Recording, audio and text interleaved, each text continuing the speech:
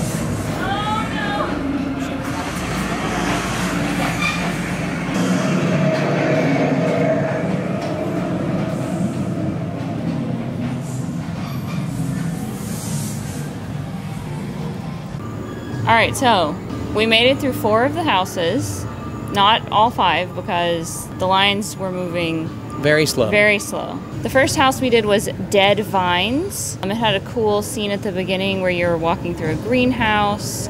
There's a lot of like a bayou feel to it. Lots of things hanging down from the ceiling. I feel like in all of the houses there was dead space where there were just no actors. Also, a lot of the houses are very, very dark. Yeah. We also did Captain's Revenge, which had horrible music in the queue.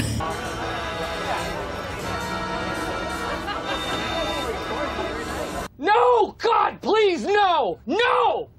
No! Yes, pure hell.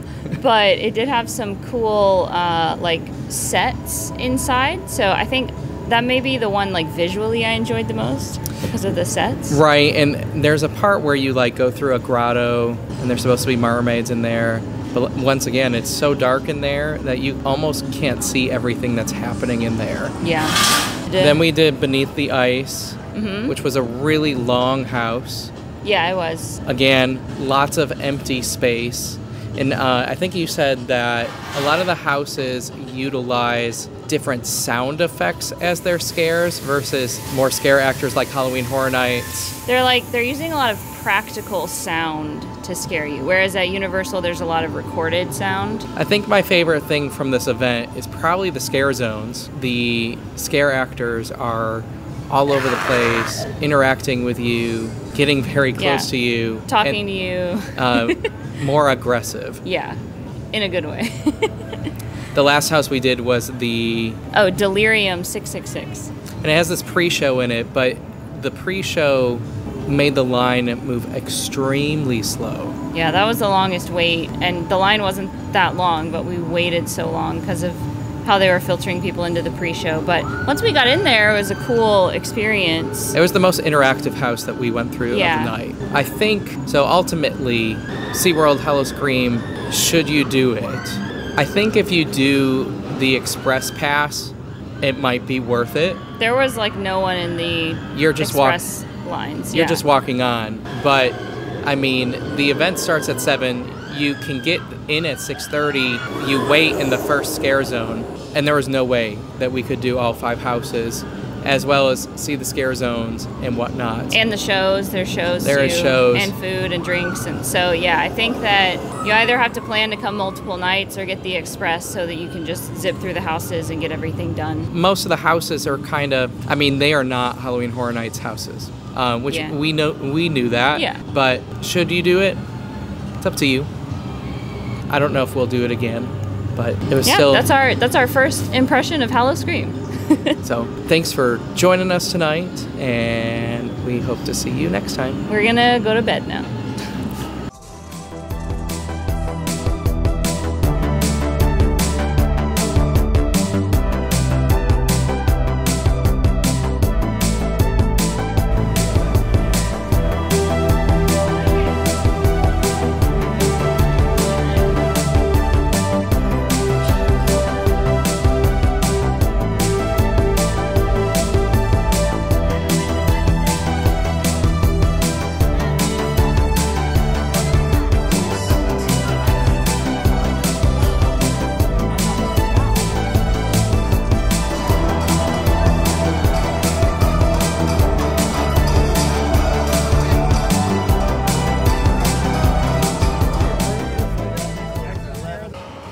What else do you want me to say?